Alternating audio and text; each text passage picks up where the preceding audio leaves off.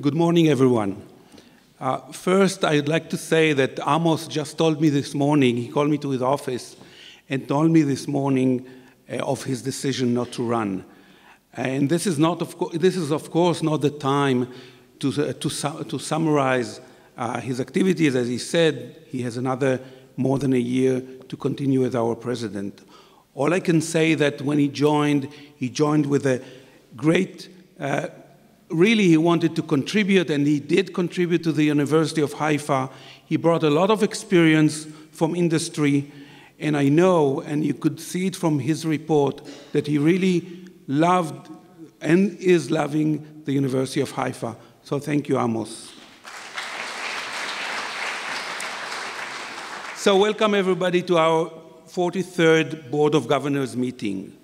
This occasion gives me the opportunity to share with you the highlights of our achievements over the last year, as well as the challenges we face. I will try to put it in the context of a global trends in higher education. First, let us look at the academic achievement of the University of Haifa. 20 new faculty were hired this year, 2014-15, coming from prestigious institutions throughout the world, including Harvard, Yale, UC Berkeley, and others. These new and bright scholars work in different disciplines.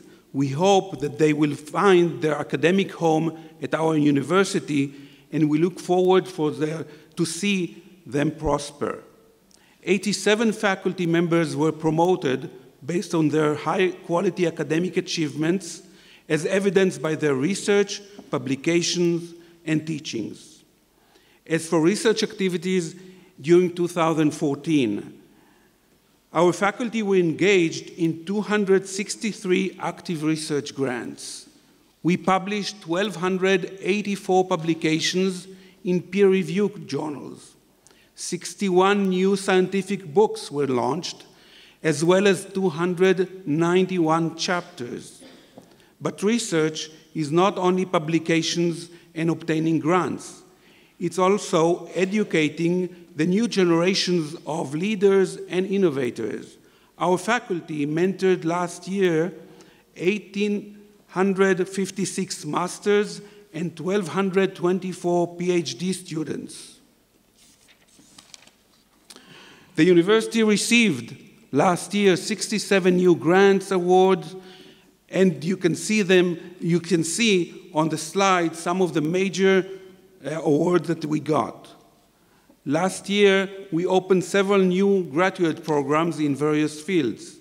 The list you see reflects the continued effort of the university to update curriculum and stay at the forefront of current directions in science. The development of these new programs is also responsive to the emerging needs and relevance to our society as a whole. Over the last 3 years, the total number of students at the University of Haifa remained stable, and we now stand at 17,860. However, the share of the graduate students has been increasing from 49% in 2010-11 to 52% today. This increase in number of graduate students is partially a result of opening the new programs I just described, which expand study possibilities for our new students. Let me now turn to globalization of higher education. The OECD estimate that approximately 3.7 million students of higher education studied outside their home country in 2009. This number is estimated to increase to 7.3 million by 2025. From an academic perspective, the globalization of higher education has an important positive impact on students. This movement of students between countries leads to a richer diversity and offers an opportunity for dialogue between students of different cultural backgrounds. For the University of Haifa, this trend creates an opportunity to attract excellent students from other countries to come to study with us. This is important for the university community students, and faculty alike. Furthermore, the connection created between foreign students coming to study at the University of Haifa and our faculty and students could become a bridge for exciting future academic partnerships. Before we embarked on globalization of the university, international collaborations were primarily based on individual efforts. By making globalization a top priority on the institutional level, a different dynamic has evolved. I am very proud of what we have achieved so far. Let me give you a brief summary. By October 2015, the university will have 20 full international master's degrees in English, offering over 200 courses annually taught in English. It is also important to know that all our international programs are open to Israeli students, and the tuition fee for foreign students is set to the Israeli rate. We have succeeded in enrolling excellent and highly motivated students. The international school at the university provides the umbrella for this initiative, and they have done a fantastic job, starting with the recruitment of new students, helping with admission processes, finding doors, and providing many social and cultural activities. Together with the study abroad programs, we enroll over 1,000 international students, and their presence on campus is becoming noticeable. This initiative also opened up connections and new opportunities that we could not foresee when we first started. As you heard from the President, just a few weeks ago, 20 faculty members from the university visited the campus of East China Normal University in Shanghai to inaugurate the first research center of an Israeli university in Shanghai. We established connections with researchers in the area of neurobiology, business, education technology, and data science. This initiative will also open new funding opportunities for researchers in China. In March, we welcomed a delegation from the University of Texas A&M College Station, headed by the provost and including researchers in marine sciences, education, and political science. This visit was a culmination of efforts that were ongoing for more than a year. For the University of Haifa, leading the Mediterranean research in Israel, this collaboration presents a very exciting opportunity to join research off top of the deep Eastern Mediterranean water. In light of the recent finding of gas and oil off the shore of Israel, this research gained great national importance, and the long experience of Texas A&M in the area is invaluable. The idea is to establish a marine observatory system in the deep and shallow water, similar to the multiple such systems that exist in the Gulf of Mexico. During this visit of Texas A&M, we'll also initiate collaboration in web-based education technology, as well as study of Arabic. Our new intensive summer program in Arabic draws students who may have previously gone to study in neighboring countries. We offer these students a unique study environment and chance to interact with our multi-ethnic students' body and get personal experience of culture and language. Most importantly, what we start seeing now is an increasing engagement from the university community in international collaborations with new proposals initiated independently by our faculty. Here are just few examples.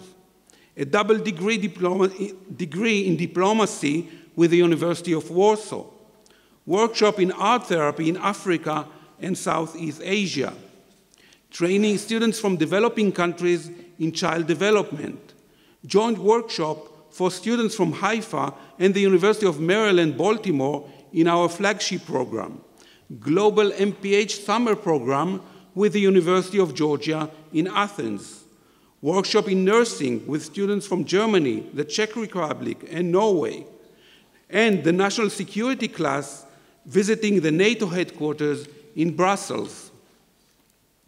Now, while we work hard to increase our visibility globally, we do not forget that we are rooted locally and continue to strengthen our connection with the local community. Our flagship program in the School of Social Work continues to draw students who go to the most disadvantaged neighborhoods in Haifa and work with the local community to develop future leadership to address social exclusion and poverty. The Faculty of Law offer an array of social action programs, including 8 legal clinics for social change. The legal clinics are part of an innovative academic program that engages law students in promoting positive social change through the establishment of legal precedents, legislative change, and advocacy with public authorities. And in education, we launched the first school in Israel based on the Knowledge is Power program, the KEEP program. The program is designed to help students in educationally undeserved communities to develop the knowledge, skill, and characters needed to succeed in top quality high schools, colleges, and the competitive world beyond. In addition, we offer a master program in learning disabilities for Arab students. They are trained for work in the Arab school system to help in the diagnosis of treatment of learning disabilities. And last year, we opened a preparatory program in Nazareth with the hope to develop additional study programs in the future. I would like to now turn your attention to the road ahead in the context of global trends in higher education. A recent report in The Economist demonstrated that constant increase worldwide in the number of young people seeking higher education. The enrollment ratio, that is, the proportion of an age cohort enrolled in university, increased on average from 14% to 32% over the last 2 decades. And the number of countries with enrollment ratio of 50% or more rose from 5 to 54 during the same time period. That means that 54 countries now has an enrollment ratio of 50% or more. Students come to us to learn and significantly to improve their future professional prospects. And indeed, data from many countries show that the graduation premium, the wage difference between those who have or do not have a degree, remains high. So for the individual student, it is worthwhile to go to the university. From the perspective of society, higher education has been for many years the main contributor to the development of human capital, research, economic development, and social advancement. Thus, it is the interest of governments to invest in higher education, but this is contingent on high quality of the education that universities provide. So we see a trend of increasing demand for higher education from young people, but in reality of limited resources, this may conflict with the desire of higher quality education. At the same time, there is increasingly fierce competition between universities to become the best university, both nationally and internationally. And this competition drives institutions to focus on producing top quality research, drawing the best faculty and students. And this brings me back to the University of Haifa and the challenges ahead. I believe that we must strive to be in the top-tier research universities and focusing our effort on improving our academic quality. Clearly, additional resources allocated to buildings, modern laboratories, better startup research packages for new faculty, and higher stipends for promising graduate students will improve quality and make us more competitive. However, with shrinking budgets, an alternative plan is called for. We are well poised at this point in time to embark upon a new challenge, making interdisciplinary research as a focal point of the university academic development.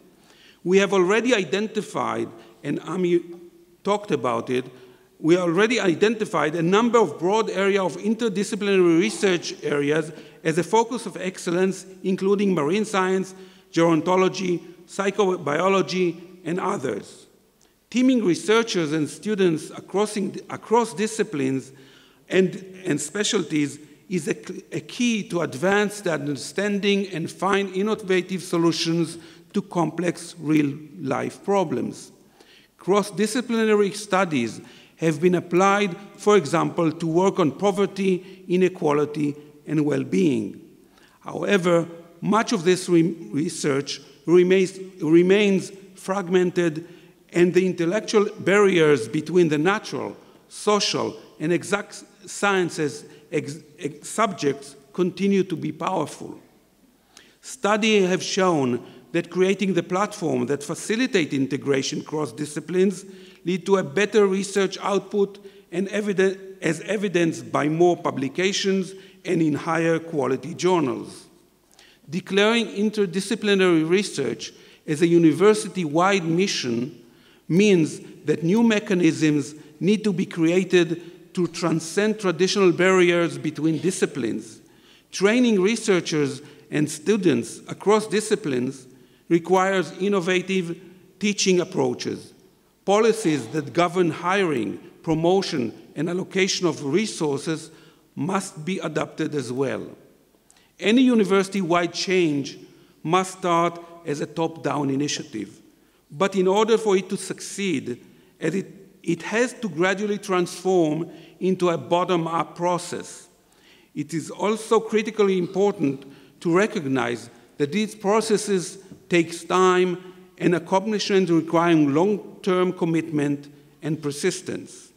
To conclude, I believe we need to set clear long-term goals for the university and develop careful implementation plans to achieve them. It took us 5 years with the globalization effort to be where we are now, and it is only the beginning. Surely it will take us a few more years of ongoing hard work to reach the goals that we have set. But we started. We need to continue to strive for academic excellence while staying acutely tuned to the changes around us in science, in technology, and in society. We must find the path to stay ahead of the game as it translates to academic research and teaching. I'm very proud of our academic achievements over the last year. We will continue to reach out to the best students here and abroad and hire top quality to our university, faculty to our university. We are working now with the deans on a 5-year plan of a university academic development to be submitted to the Council of Higher Education. We will set the goals, outline the approaches, and allow time for these processes to mature and come to fruition. This plan, once implemented, will surely work to strengthen our growing reputation and prestige. Thank you very much.